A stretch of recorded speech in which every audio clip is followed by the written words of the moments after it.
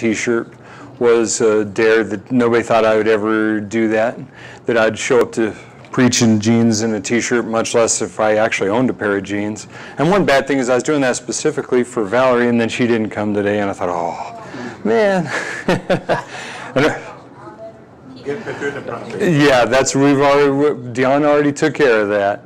And what's funny is I remember when I was in high school, the first time that I decided I was going to wear a pair of Levi's 501s to church, and I was old enough to drive, and so I had my own car. And then when I got there and my dad saw that I was in jeans, it was like, you don't wear those to church. But it's funny how times change on things like that. It fits so well here. Exactly. But speaking of my dad, one of his favorite things was to turn negatives into positives. And what he was really good at was he was the person who could take people from being angry to being his best friend. And he had a way of deflecting garbage with his laugh and his smile. And if you ever talked to him for very long, he was the kind of person who he could sit there and he could talk in rhyme for 15 minutes without stop. And when you would talk to him, you had no idea when he was joking or when he was being serious.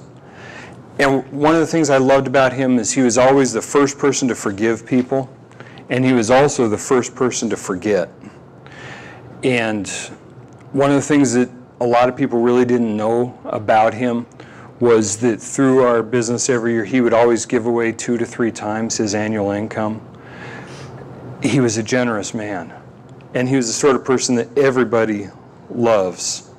And we used to have pastors who'd come to our office all the time, and when they needed somebody to talk to where they knew it wasn't going to come back on him, he was the person that everybody came and talked to.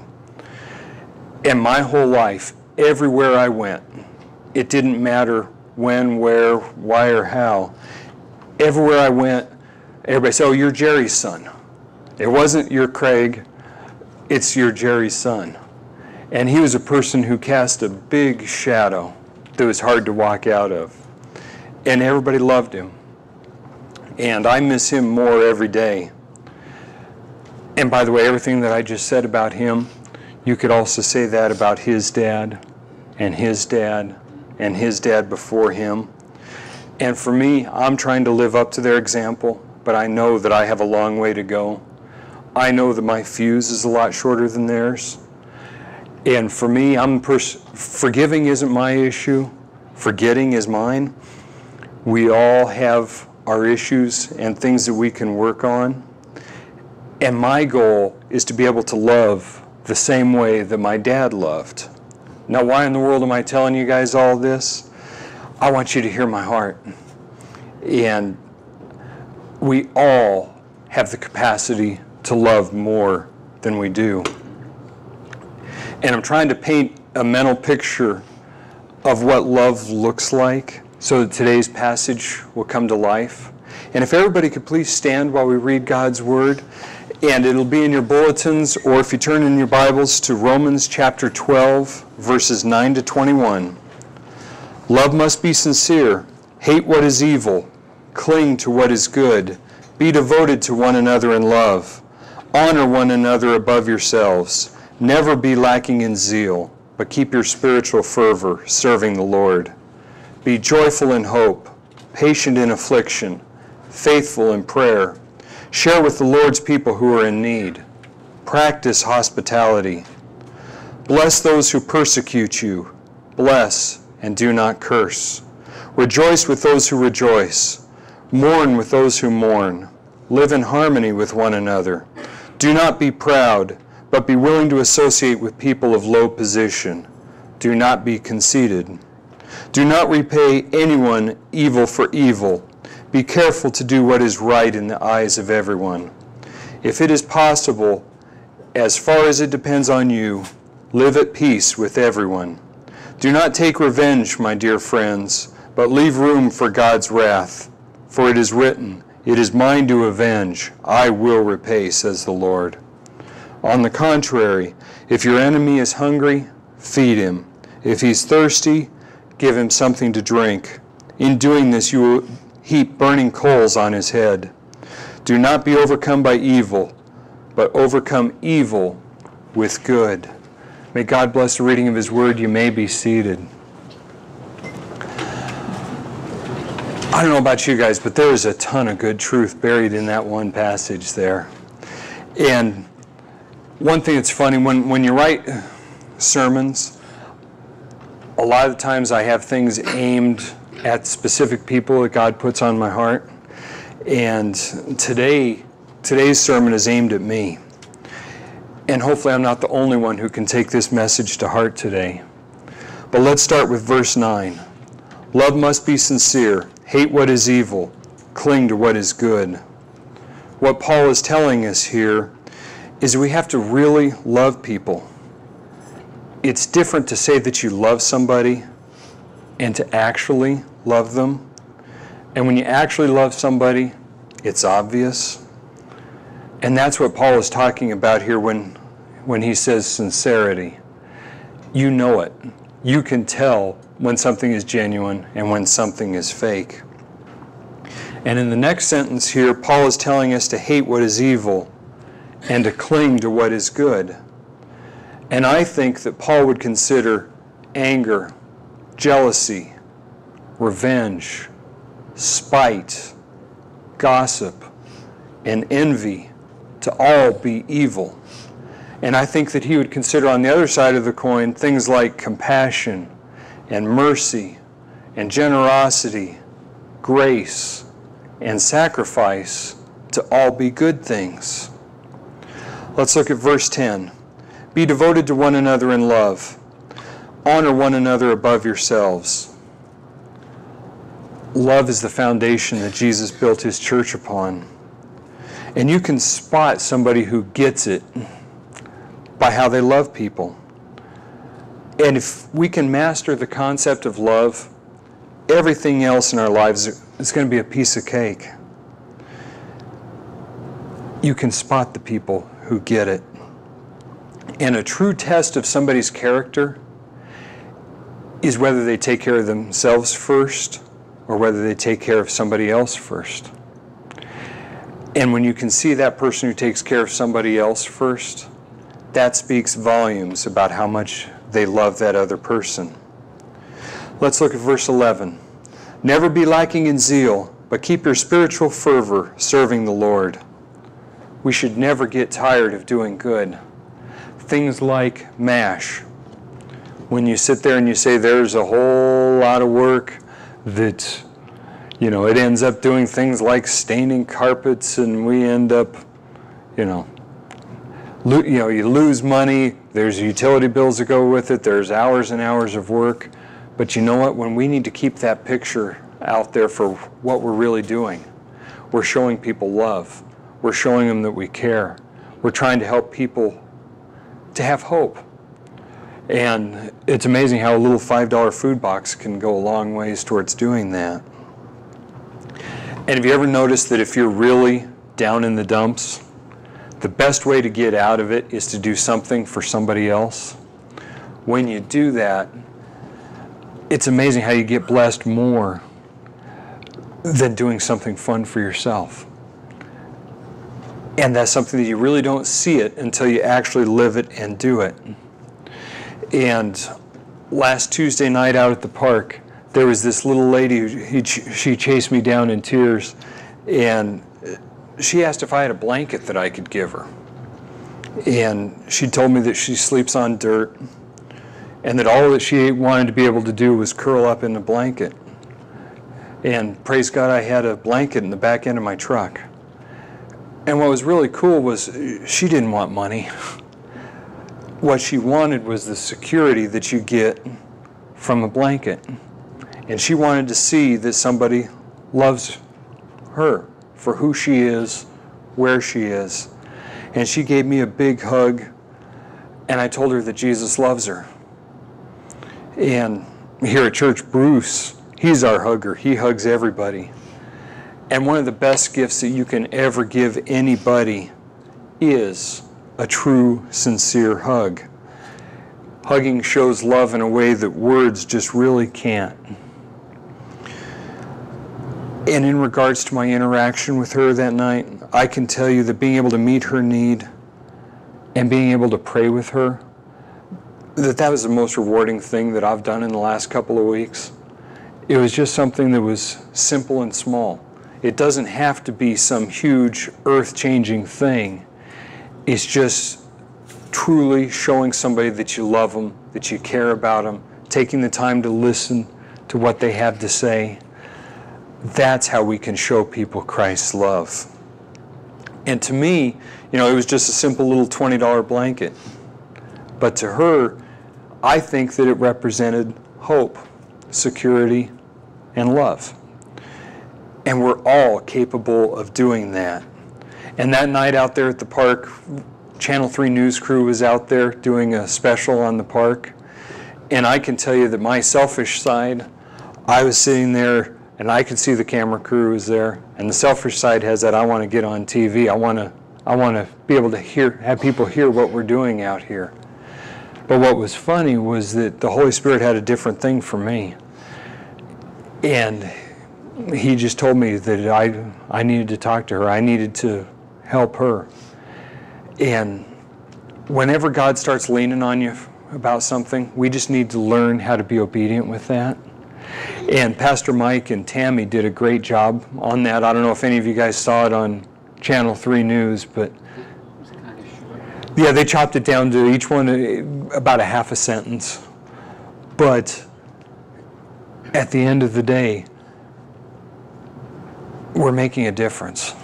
And even if it's, and I heard a number that I didn't even know until last week, that there have been 60 people who've either gotten off the streets or are in rehab just this year alone as a result of that ministry. Do you know how incredible that is? A group the size of ours being able to touch that many people. That's totally a God thing. We're just out there serving food and showing love. God's doing the rest in the background. And that's what we need to be focused on. And the cool thing for me that night was I had my head in a whole bunch of other different things I was thinking about, and it totally changed my whole perspective that night.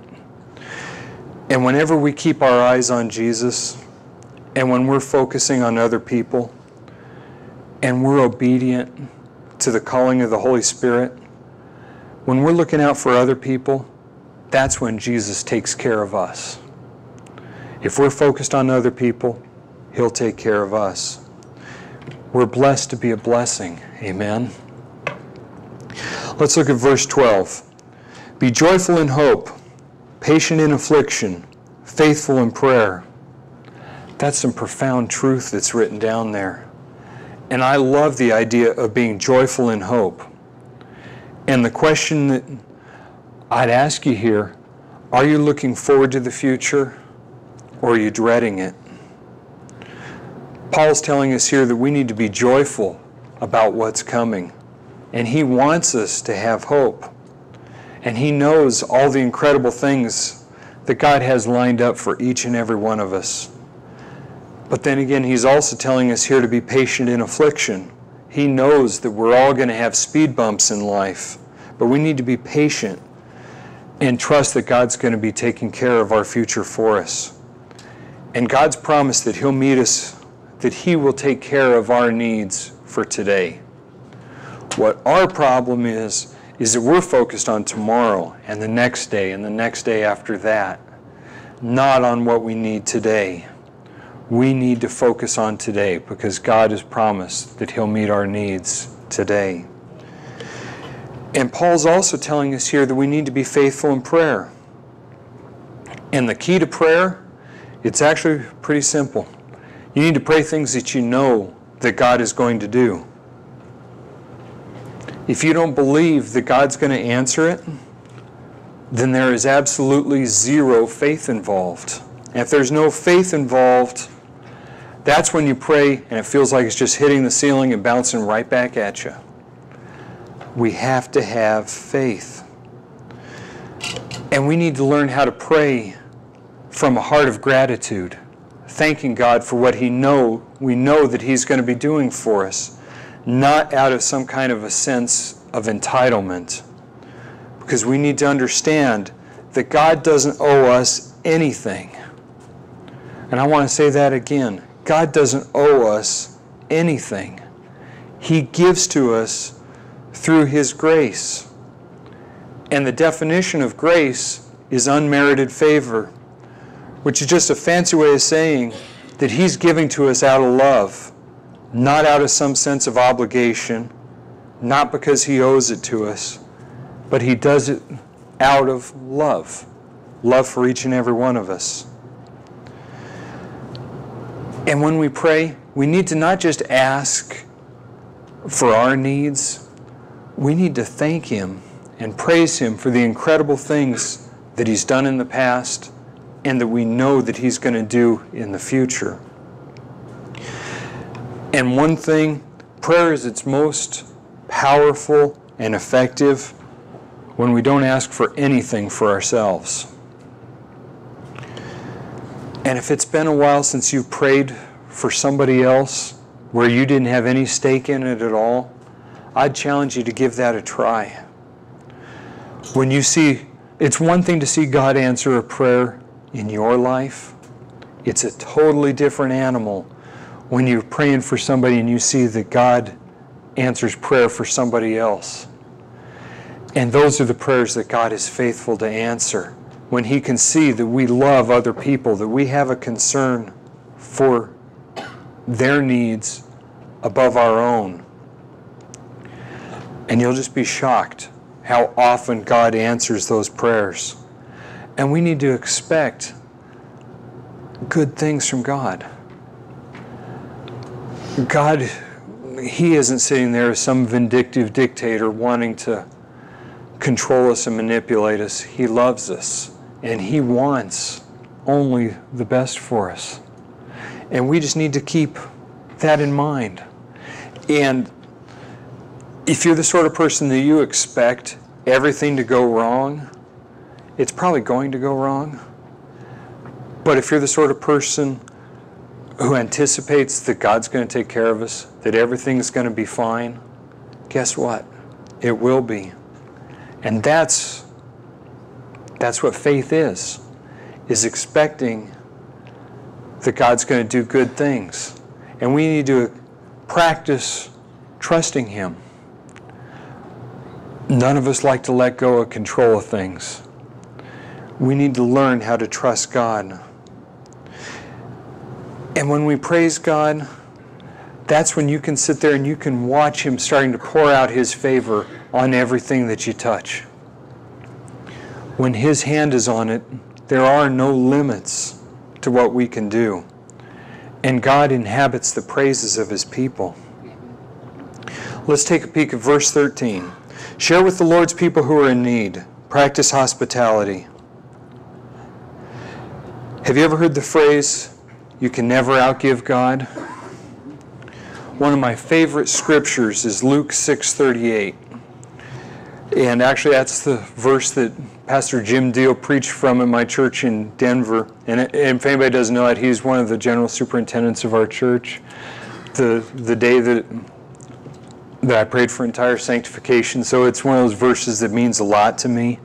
But in Luke 6:38 it says, give and it will be given to you. A good measure, pressed down, shaken together and running over will be poured into your lap. For with the measure you use, it will be measured to you. In other words, the more you give, the more you get. And you'll find that when you give what you think that you don't have, what you think that you can't spare, you'll be surprised how God multiplies what you do have and how God's there to meet the need. And when you look back on it, you go, there's no way I could have done that on my own. That's the way that God works. And I can guarantee you that God will never take food off of your table when you give to other people who are in need. And in addition to giving, Paul's also telling us to practice hospitality. We need to not only give to other people, but we need to learn how to serve them as well. True love is shown through service. Let's look at verse 14. Bless those who persecute you. Bless and do not curse. When I read that, and the first word that came to my mind was, seriously? The last thing that you want to do is bless somebody when they're persecuting you. Your first reaction is you want to curse them. And that's not what God's telling us to do here. And what Paul would tell us when we have those feelings, what he would tell me when I'm having those feelings, is he'd say, you don't get it. He'd say that love is not optional. And anyone can love the people that loves us.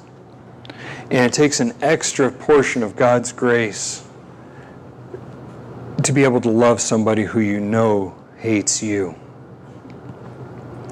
Let's look at verse 15. Rejoice with those who rejoice, mourn with those who mourn. What Paul's talking about here is the concept of empathy. If somebody is happy, we need to share in their happiness with them. I can't think of anything worse than when you've got really good news, something you're excited about, something you're looking forward to, and you go and you tell it to somebody, and the first thing they do is they pick it apart and find the 10 things that are wrong with it.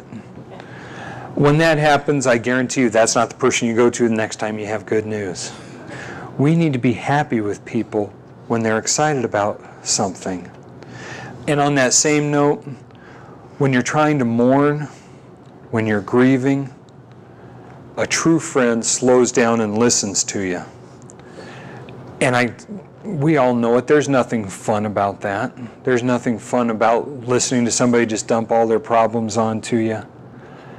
However, when you're going through the fires of life, look around and see who's there with you.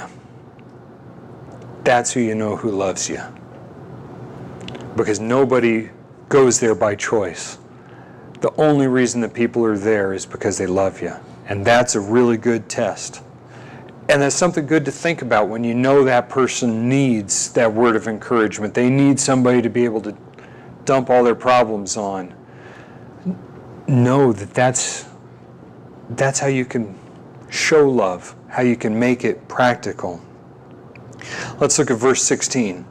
Live in harmony with one another. Do not be proud, but be willing to associate with people of low position. Do not be conceited. Have you ever heard the saying, you're too big for your britches? If you see yourself as being superior to somebody else, you know you're in trouble at that point. I don't think there is anything that God hates worse than selfish pride. And I can tell you that God, He's not going to bless statements like, I'm too good to do this. I'm too good to do that. That's not worth my time. There's no way I'm going to waste my money on that. If Jesus would have thought that way, there's absolutely no way that He would have hung on the cross for us. He loved us even though we weren't worthy of that love. And that's the kind of love that we need to learn how to show. Let's look at verses 17 and 18. Do not repay anyone evil for evil. Be careful to do what is right in the eyes of everyone. If it is possible, as far as it depends on you, live at peace with everyone. You remember the saying from the 60s, make peace, not war? I think Paul would agree totally with that concept. And he's driving home the idea that we need to be able to make peace at all costs. Let's look at verse 19. Do not take revenge, my dear friends, but leave room for God's wrath, for it is written, it is mine to revenge, I will repay, says the Lord. We need to leave the judgment to God. He'll sort it all out. Don't waste your time trying to get even. All that's going to do is rob you of your joy. It'll be the only thing that consumes your thoughts is how you can get even, how you can do this, how you can do that. We need to learn how to put those things in the past and forget about it. And one thing that's really ironic here is that when you show somebody love, what you get in return is love right back. If you show somebody hate, what you get back is hate. I want you to really think about that. That's a pretty simple statement. And it really, at first glance, you'd think it really can't be that simple, can it? But it really is. That's what Paul's trying to communicate to us here. If we show love, we'll get love. If we show hate, we're going to get hate. And if we've got that mindset going on, it makes it a lot easier to love people. Let's look at verse 20. On the contrary, if your enemy is hungry, feed him. If he's thirsty, give him something to drink. In doing this, you will heap burning coals on his head. What my dad used to say on that was, kill him with kindness. When you have somebody who's angry, try lobbing something nice back at them. And what you're going to find is if that person has a forgiving spirit, once again, you're going to get love right back. And if they don't show it back, if you see the angry coming back, that's when you can say, okay, I did my best. And that's the best way to be able to respond. And like Paul says here, it's like pouring burning coals on their head. Because the last thing they want to hear is you saying you love them while they're in the process of going off. We need to learn how to love. And I can tell you that's something that I need to work on. We all have our weaknesses, and one thing that I'm very thankful for is that God can use imperfect people. If He couldn't, all of us here, we'd all be useless. What God wants from us is to truly show His love coming through us. If we can get that one simple thing down, all the rest of it's going to fall into line. Now, what do I want you guys to take home today? About 5 years ago, I installed a sound system in a little church in Fort Morgan, Colorado. Little small town, and everyone in that church had a little simple bumper sticker. And what it said was, it just said, "Love wins," which is about as simple as it gets. Love wins. And I think that Jesus' whole ministry could be summarized in those two words. Love wins. If we can learn how to love, that's when we're going to be true followers of Christ. And if we can lead with love, we're always going to win in the long run. And if we can love the way that Jesus loved, we're going to have people following us. The reason being, they're going to want what we have. And I want to tell you that there is no limit on the supply of love. God's love is infinite. God's love is free. And God's love is there for the taking. Our contribution is when we receive that love, we need to give away as much as we can. And the more that we give away, the more we're going to get. And that's just a cycle that'll just keep feeding itself. Amen. And it really is that simple. We just need to learn to love. Let's pray.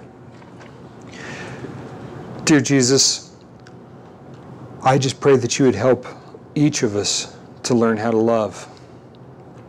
That you would help us to be able to put aside feelings of anger, feelings of wanting revenge, feelings of anything that separates us from you. And I just pray that for anybody here who's struggling with this today, that you would just have your Holy Spirit just bend way down low and show your love to them. To know that you care about each and every one of us. We need to learn how to trust you. We just thank you.